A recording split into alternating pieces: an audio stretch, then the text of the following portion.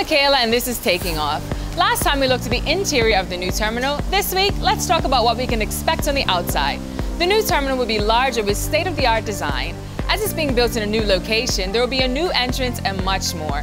The new terminal will be brought up to international industry standards and will meet the expectations of today's travelers. One of the exciting features of the new space will be patio bars.